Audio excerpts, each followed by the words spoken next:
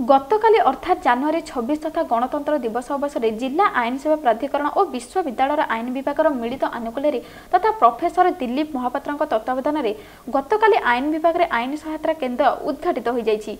एही कार्यक्रम में मुख्य अतिथि भाव में ब्रह्मपुर जिला कोर्टर जिला दौरा जज रामशंकर होता जोग देथिबा बेले सम्मानित अतिथि भाव विजिलेंस जज सुब्रत कुमार महांती आईन विभाग मुख्य डॉक्टर भागीरथी पाणिग्राही एवं जिला आईन प्राधिकरण संपादक विजय कुमार दास मंचासी नथिबा बेले एमए सिटी जज श्रीमती सौभागिनी मल्लिक, फेमिल कोर्ट जज प्रज्ञा पाणिग्राही, प्रथम एडीजे डॉक्टर प्रसन्न कुमार पंडा, तृतीय एडीजे जज जगदीश प्रसाद महांती, तृतीय एडीजे जज निरंजन जेना, प्रोफेसर दिलीप महापात्र, प्रोफेसर त्रिलोचन लेंका समेत सीनियर जज पारालीगल भोलंटियर सह पेनाल लयर उपस्थित थिले।